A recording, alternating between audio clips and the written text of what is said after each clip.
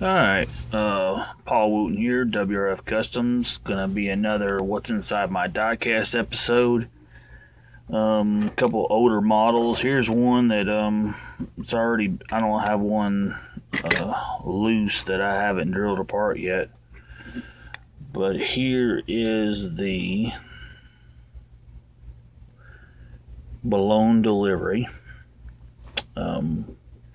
This was a mail-in version. Metal base, metal fenders, metal body. It's been stripped. The body just has one post in it, and it's real easy to misdrill that, and kind of makes it a pain in the butt. But it's got a windshield in it. Just a one windshield. This makes the body. And this actually can be drilled apart also. This fender, black fender part right here, can come off. I didn't disconnect it. There's one last little rivet in there, but I chose to leave it together on this particular model. And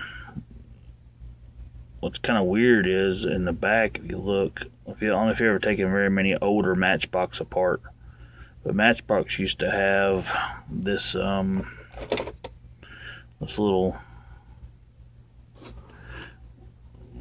thing right here to hold the wheels in, and you just undo that little spring and then that axle will come loose. But that is the Blown Delivery, taken apart. This was first released in 2010. Hard to believe it's been that long. Next is what's inside my diecast is a older Ford Transit.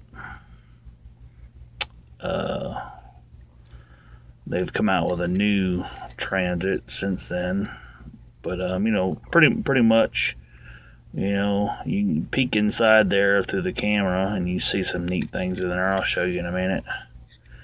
So anyway, this one comes apart. Well, not very easily. So you have the front lights. Oops. The front lights are part of the windshield and the window in the back. Once again, I've used these for when I do customs for like corporate businesses and stuff, heating and air conditioning, plumbing companies, supply houses, corporate giveaways. I've done hundreds of this particular van. This one's actually got a factory tampo on it from Matchbox, which some of these you can get away with just removing the tampo with acetone and kind of saving on paint since it's already white. But this is the part that everybody likes to see. So we in here, it looks like we have a bunch of boxes and some other packages. Let's see if we can turn it this direction and let it focus there.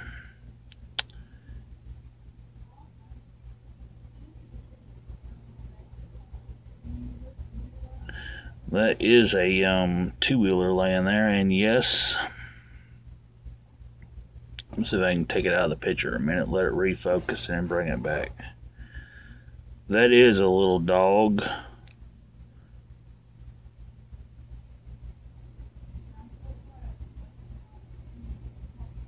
Oh.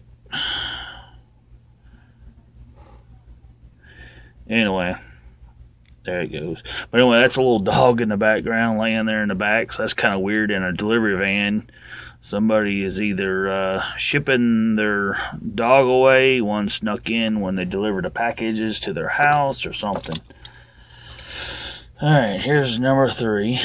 This is a Ford F100 panel Matchbox, and it says Farmer's Market on the side of it, which is a pretty good model. And It's more of an orange. This camera is not really picking it up as an orange, but anyway, it comes apart, and once again, the wheels are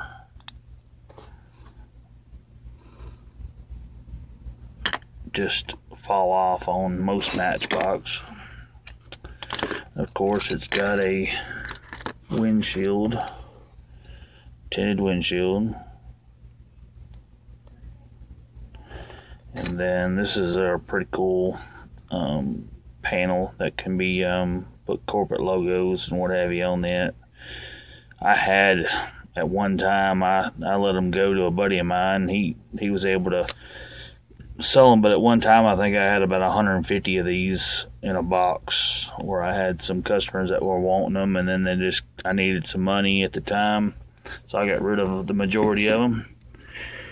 So now we're gonna look inside the back of this dude.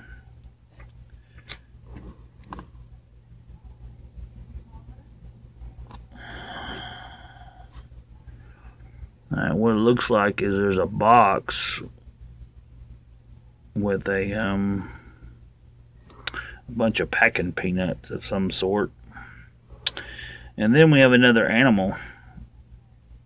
Let me look at it real close. Looks like a possibly a dog.